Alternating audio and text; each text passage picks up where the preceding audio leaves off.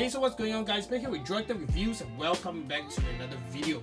So this video is mainly for my Malaysian viewers because it is regarding the brand new enhanced touch and go card. So I believe that this card is a really good update, especially now with the eWallet system by Touch and Go. I think this really complements the system, and I think that this system should have been implemented many years back. But anyway, it's better late than never.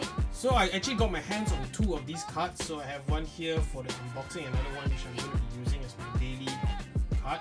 So this can be used similarly to the touch and go card, which means you can use it for all our public transport systems, our toll systems, basically anywhere that has the touch and go feature, you can actually use this card. So the main point of actually upgrading to the enhanced card over the previous card is that you can actually now reload via NFC. So of course this feature is only limited to phones that support NFC. If you're on iPhone, you won't have a problem because iPhone has had NFC for the past many years.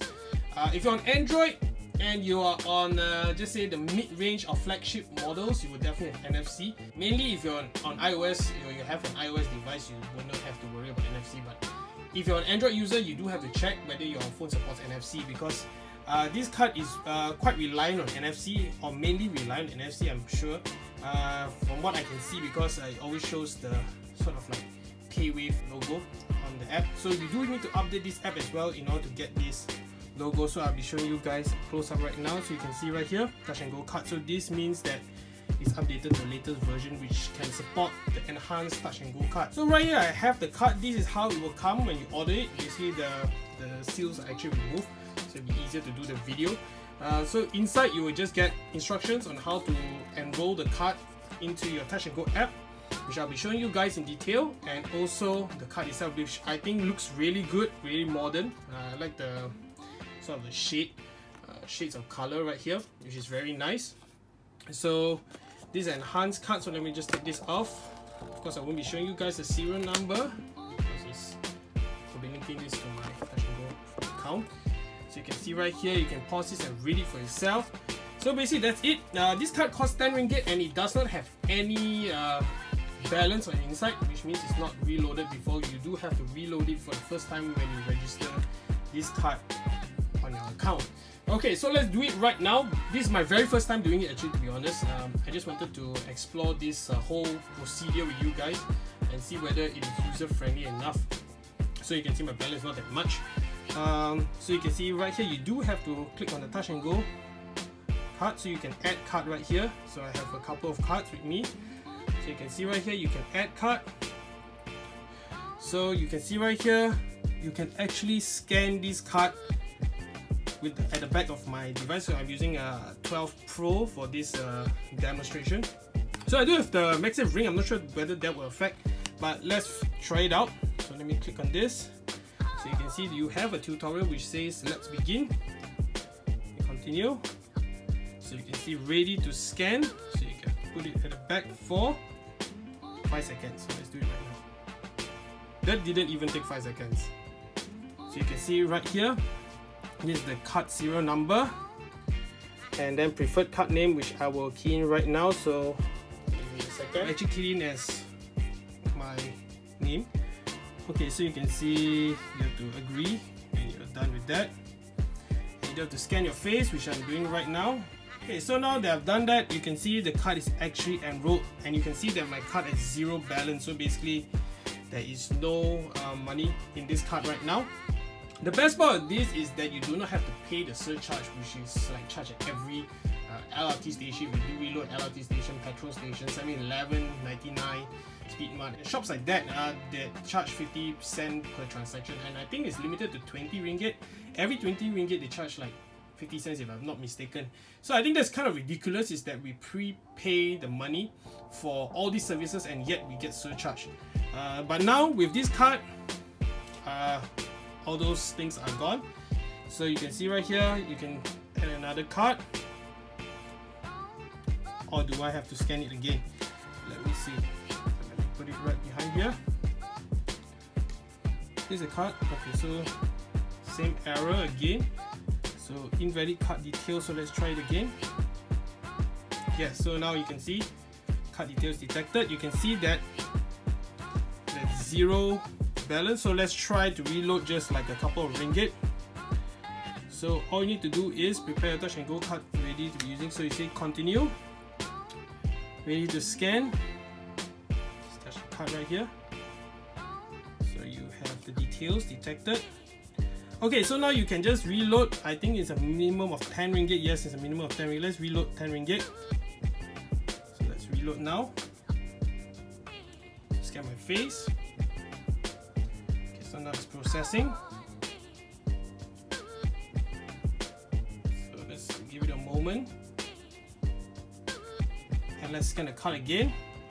Okay, let's try that one more time. My internet connection is a little bit spotty right here. Let's try that again. Okay, so it shows reload unsuccessful. Okay, let's do that one more time. I believe this is nothing to do with touch and go app fault. It's basically my network here is basically unusable, as I'm on Maxis though, and it's really unusable. You can see the signal just went off. So now let's try it again one more time. You just click reload. Let's scan the card. See, card details detected. So reload unsuccessful, doesn't matter. Let's try it again. Let's reload 10 ringgit. Scan my face. You can see 10 ringgit. Then let's scan the card again one more time. So it failed again. Man. Okay, this is kind of getting frustrating at this point. But let's give it a third try. Third time's a charm. So let's reload 10. Reload now. Okay. Scan my face. This is not that secure though, the face scanning thing. Something like how those Android phones actually scan face. Anyways, we do it this time. Yeah, so you do have to hold it slightly longer. It was my bad. So you can see reload successful. I do have 10 ringgit reloaded to my new enhanced touch and go card, which is honestly really awesome. Yeah, so now I know how the process works, and I'm sure you guys have seen the process as well.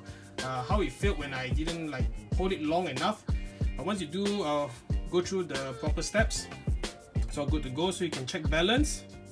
So in order to check balance, you do have to tap the card. Give it a moment. It's getting it right.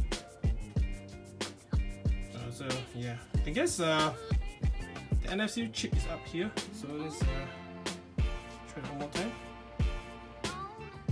It shows error again.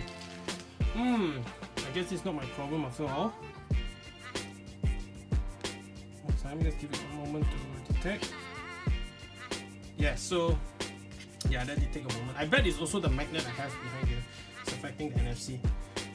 So we do have 10 ringgit, as you can see right here. So yeah, so that's basically the touch and go card in a nutshell. You can see my transaction history is reloaded 10 ringgit. Okay, so in conclusion, actually I think that this is actually a step in the right direction for the touch and go system. If this had come out before RFID, I would have picked this over RFID, because if you do have your smart tech machine, you can actually use this in your smart tech machine, which is honestly really awesome. Because honestly, my experience with RFID has been like not as consistent as I expected it to be. So honestly, the most consistent experience you're going to get is from this card with the smart tech machine.